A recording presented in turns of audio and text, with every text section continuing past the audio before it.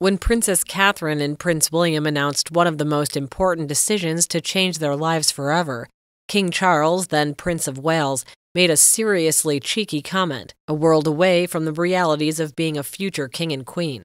According to sources, both of them, King Charles and Princess Catherine, are now facing health problems. Being diagnosed with cancer has put what matters at the front of their minds. It's probably forced two key royals to really think about what matters. Fast forward to late April of 2024, and the king's doctors are sufficiently pleased with the progress he's made through treatment. So much so, the 75-year-old monarch has been cleared to resume some public-facing duties. He paused at the start of treatment. His swift return is a demanding public schedule that has sparked anxiety within the royal family, particularly from Princess Catherine, who is acutely aware of the pressures that come with his royal duties. However, King Charles has become Princess Catherine's fiercest champion. Beyond the impact on his daughter-in-law, King Charles' posts resonate with countless others who have found themselves in similar battles. The comment section was flooded with messages of gratitude, hope, and solidarity.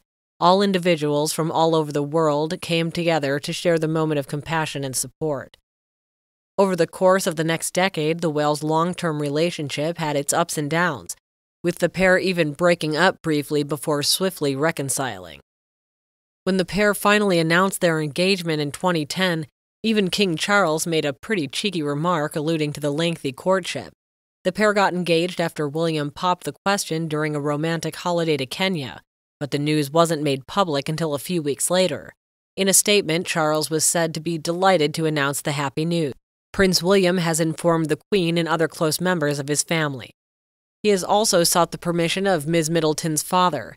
As the news was made public, Charles was visiting Poundbury, an entirely new town built decades ago on the land owned by the Duchy of Cornwall, and was a passion project of his.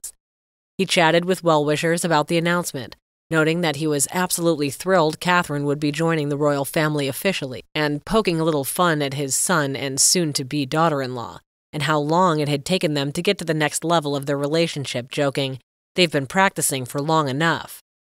Recently, Catherine became the first member of the royal family, other than the monarch, to become a member of the exclusive Order of Champions of Honor, when King Charles made her a member of the royal family. This appointment is a clear demonstration of the trust that King Charles has in his daughter-in-law.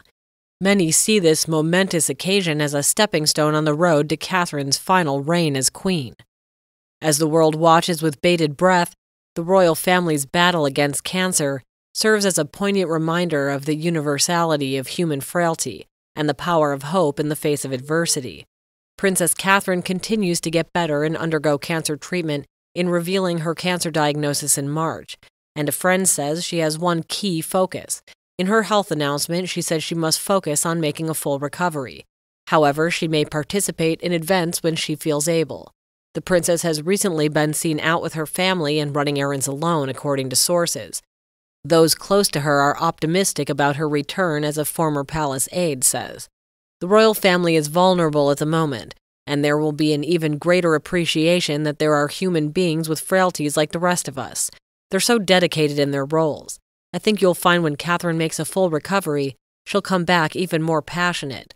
Meanwhile, Buckingham Palace has received tens of thousands of support letters and gifts for the royal.